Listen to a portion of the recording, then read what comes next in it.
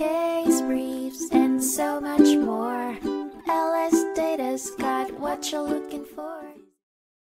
In 2000, the Supreme Court of the United States heard the Troxel v. Granville case, which centered around the constitutional right of parents to make decisions about their children's care, custody, and control. The case challenged a Washington state law that allowed any person to seek visitation rights at any time, which ultimately infringed on the fundamental right of parents to rear their children. The dispute began when Jennifer and Gary Troxel, paternal grandparents, sought visitation rights with their granddaughters, Isabel and Natalie. Their mother, Tommy Granville, opposed the petition. The relationship between Tommy and the Troxels had been complicated by the end of Tommy's relationship with Brad Troxel in 1991 and his subsequent suicide in 1993. While the Troxels continued to see their granddaughters regularly, Tommy later wished to limit their visits. The case reached the Washington Supreme Court, which ruled against the grandparents and declared the state law unconstitutional. The court found that the non-parental visitation order violated Granville's constitutional rights